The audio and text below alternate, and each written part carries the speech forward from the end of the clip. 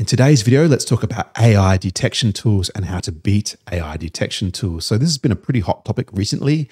I wanted to talk about a few tools that are able to detect whether some writing was written by a human or written by an AI. I'll go through a few of those. I'll also go through some paraphrasing tools, which will let you take your text and reword that text or paraphrase the text in a way that it becomes unclear whether it was written by a human or written by an AI, so it can pass these AI detection tests. So before we get to that, let's talk about why you'd want to beat an AI detection, or why would you want to use an AI detection. So probably school teachers and university staff, that's the obvious thing that comes to mind. They want to check that their assignments have been written by students, not by AIs. There may also be managers or content marketers sourcing articles from freelance writers. They want to check that they're getting a genuine human written article rather than an AI written article, for example. There also may be a few of you who are worried about Google using AI as a ranking factor. Maybe they're going to rank human articles higher than AI written articles. I don't think that's true. I'm going to show you why I think that's true in just a second. So let's get into the video. Let's get the Google ranking issue out of the way straight away. We've got Danny Sullivan from Google Search saying straight up front, we have not said AI content is bad. Pretty clearly, content written primarily for search engines rather than humans is the issue. That's what we've focused on. If someone fires up 100 humans to write, just to rank, or fires up a spinner or AI, it's the same issue. So throughout Google's history, they've been trying to fight against text spinners or low quality human writers, just generating bulk useless content. They want helpful content. I've got the stats from my own blog here. I've been using AI writers for well over a year now. My blog has continued to grow solidly over that year. So I'm obviously not being penalized for using an AI writer, and I don't expect you would be penalized either, as long as you are demonstrating your own experience. If you are editing and paraphrasing to make sure it is as helpful as possible, adding things like your own photography, your own videos, your own data, your own charts. Those things are going to be much more important than worrying about whether it was written by an AI tool or not. Another great example I saw was from FutureTools.io. This is another website that uses a lot of AI-generated content. Their Google traffic is very high as well. So 75K users a month there. AI content is working just fine for them as well. So I don't think Google is penalizing AI-generated content at all, as we can see from the data. But having said that, we need to be clear. You can't just sign up for Jasper or Word Hero, pump out 1,000-word articles of pure AI stuff that you have no experience, no authority. People don't trust you in that niche. That stuff's not going to rank. You need to be able to offer original value and genuinely help people in ways that they can't easily get from other established sources. So you have to be an authority in the field to get those high rankings, especially when it's competitive. So it's not a solution that's just going to give you free traffic. So just keep that in mind. So with that out of the way, let's go and check out an example. So on my own blog, I've got this post about live chat for WordPress, and I've got a few paragraphs here that were written by a GTP3 AI. I think I used Writer to generate these. I've got a couple of paragraphs here that we can run through some detecting tools and see what happens. So first of these tools, we've got Sapling AI Content Detector. I'll put links to all these tools in the description, but basically this one will say the real probability is 1.2%, fake probability is 99%. So pretty clear that that was AI generated from this tool.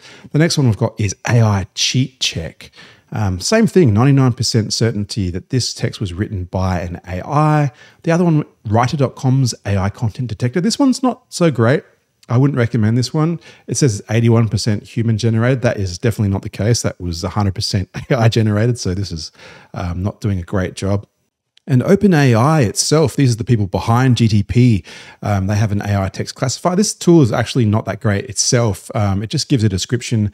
It is unclear if this is AI generated. So it may or may not be, according to this tool. I know for sure that this is 100% AI generated. So it's just going to give things like unclear, unlikely, very unlikely. It's not going to give you a percentage like those other tools. So I actually kind of prefer a couple of those other tools than the OpenAI, the tool that they've given us here.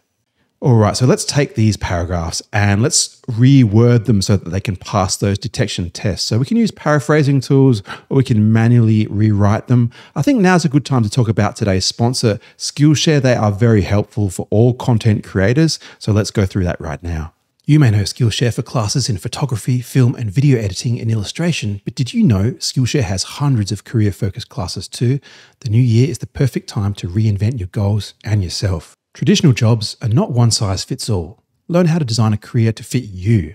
Personally, I'm interested in developing my own skills in video marketing and personal branding. I think these will really help me grow professionally.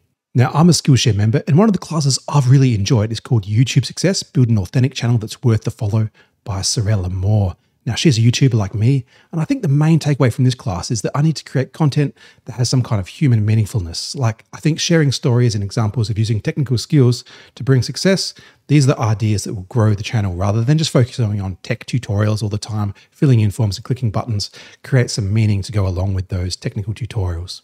So if you're interested in trying Skillshare, I've got a link down there in the description. The first 1,000 people to use the link will get a 1-month free trial of Skillshare. So check that out if you're interested, but let's get back to our video.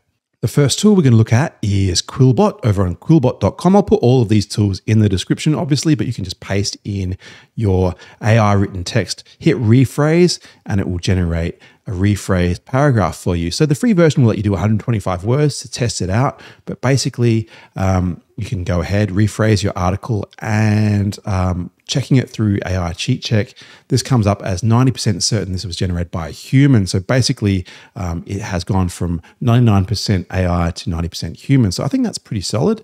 The next tool we got was Paraphrasers.io. Same thing here, paste in your AI text, take out your paraphrase text, running that through. That is 61% certain this was generated by a human, so pretty solid.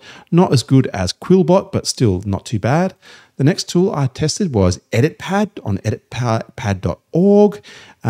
Paraphrasing again here and running that through the text, 90% that it was generated by a human. So this one was quite good as well. This one had a bigger allowance in the free version, so I think this was good. And again, the result was just as good as Quillbot. Paraphrasingtool.ai, same deal again, putting in your AI text, spitting out your paraphrased text there. This one is 100% certain generated by a human. So this was probably the best one, Paraphrasing Tool AI.